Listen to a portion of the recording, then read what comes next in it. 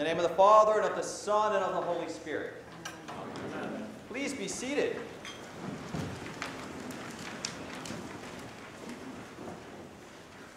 So I'm directing this largely to the children, but if you feel compelled to answer and raise your hand, go ahead and do so.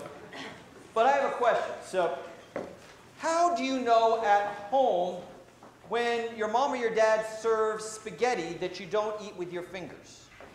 How do you know? Does anybody? How do you know? How do you know you're not supposed to just dig in and start in a... Common sense, that helps a lot. That helps a lot. Because you've had it before and you know how to eat it. So our history, that's true, that's true. Now, how many times do you have to try that before you catch on? Like 100? 6,000 times. You've taken your hands and you've gone into the spaghetti. All right. Now, how do you know not to pick on your brother or sister? How do you know that? Do you always pick on your brother or sister if you have a brother or sister? Because it's not nice. Because it's not nice. You don't know. When you're born, do you know all these things? No. But how do you learn them? With the virtues? Absolutely, with the virtues. But do you have rules around your house? Do your mom and dad have to tell you the same thing again and again and again? Sometimes they do. I know that. Sometimes they have to tell you again and again. Making your bed, cleaning your room, taking the trash out. Some of those rules have to be repeated again and again and again, don't they? But not to eat spaghetti with your hands. That's one they usually tell you maybe once or twice when you're a baby, after you've grown up. Because you learn the rules that you eat with manners, right? All right? And you don't pick on your brother or sister because you're taught that one of the rules is that we take care of one another and we treat each other kindly, right? What about when you get to school? How do you know you're not supposed to eat glue? All right, James, you already got one. How do you know you're not supposed to eat glue? Because it tastes good. It tastes bad. Sometimes we discover that things are just not a good idea because when we try them, much like eating spaghetti with our hands, that it's just not a good thing. But how do we know that we're supposed to get our workout and put it on our desk and put our backpacks up and put our lunch someplace and sit quietly and wait for the next thing? How do we know that at school? Are we just that brilliant that we just woke up from the first day we got to kindergarten and we knew all the rules? Rules, absolutely. Do you guys have class rules? All right, what are your class rules? 5th grade. What are the class rules in 5th grade? Don't talk out loud over Miss Nesbitt. Good rule. What other rules do you have in 5th grade?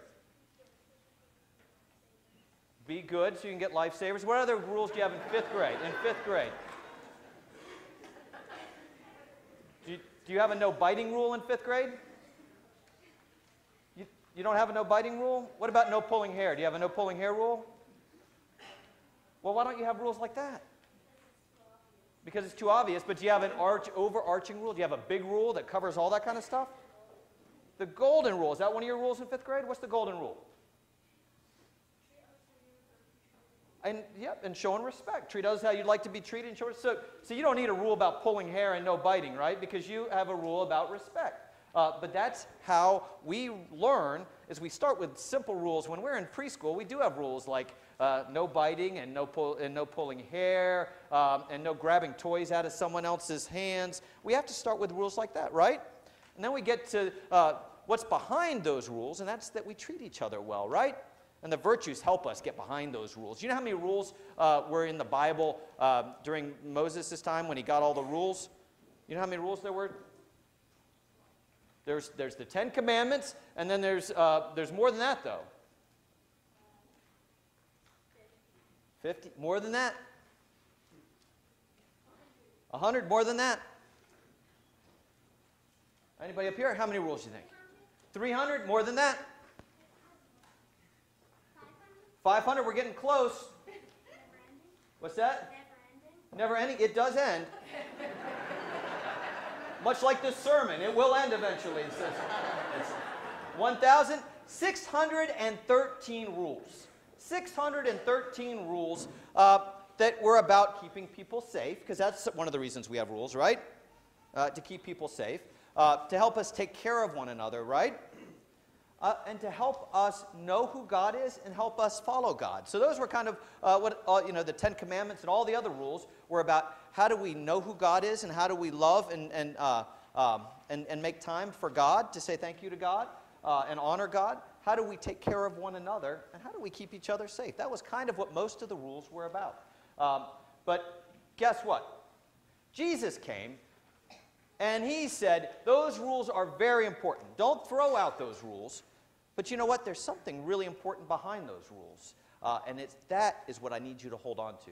So what rules do we have when we're driving our cars? Because I know you guys all drive your cars. When you're driving on the cars, how do you know how fast to go? There's signs. And what do they usually say? Speed limit, and what's it? 35, something like that? Okay. You're driving a fire truck, and you're on your way to a fire. Do you slow down to make sure you're following that? No. Why? Why? Because the rule, 35 miles an hour, is to keep people safe, right? But what's the role of the fireman? Why does he need to get to the fire really quickly, right? Because it's an emergency. In order to save people, right? Is that what you're going to say? In order to get there and save people, he has to do it. So that's what Jesus is talking about today, is that rules are very important because rules help us learn how to take care of one another before we're old enough to know all those things. We need rules so that we don't pull hair, even though eventually we learn that we just are supposed to love and respect one another. But we have to learn that the long way, and it takes a long time to get to rules like you have in 5th grade. But the same is true with God and God's people. They had to have 613 rules until Jesus came and said, you know what? The heart of all 613 rules is to love your God with all your heart, all your mind, and all your soul, and love your neighbor as yourself. And so in this story that we have today, and now I'm at the story, we had Jesus teaching in a synagogue, which was like what church was way back then in Jesus' time. For all of the people of Israel, they would gather in a synagogue to worship. And this person comes in who really isn't supposed to be there because he's sick. And at that time, in order to keep everybody else from getting sick, they kept the sick people outside. Is that, do you think, what Jesus would want? No, because God wants all of God's children to be able to come and be with God and be with God's people. So one, he invites them into the synagogue when he comes there. And two, one of the biggest rules so that we make time for God is that we keep the Sabbath. That means that we set aside a day where we don't work and we don't do any kind of work, and we spend the time saying thank you to God, just taking a deep breath, realizing the wonderful world God made for us, worshiping God, and just having a day that's just set apart for God and for us to rest, because that's good for us. And you know what Jesus does on that day that he's supposed to be resting and not doing any work? What do you think he does? He prays. He does pray. And we're allowed, that's one of the things that we can do on the Sabbath is pray. But what else does he do? He does work. What kind of work does he do? In the story, did you guys hear what he did in the story? He washes feet. He does do that. But in the story, he heals a man who's sick. And they look at him and they say, you did work on the Sabbath. You're not supposed to do that. But what's more important than following the law exactly? Saving people and getting behind the law to what's really important.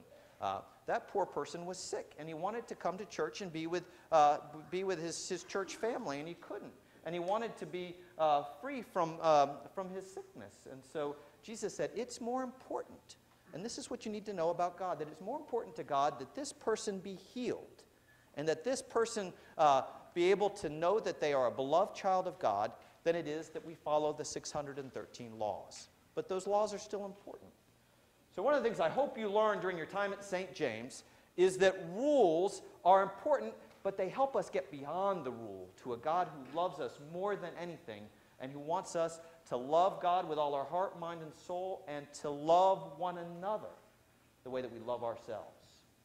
So all that work that we do, all of those virtues and all those building blocks from the time you're in preschool all the way through 5th grade for the rest of your life, help you live into those 613 laws, and so that we can live a life that loves our God and honors our God with all our heart, mind, and soul, and our neighbor as ourselves. Can you say amen with me? Amen.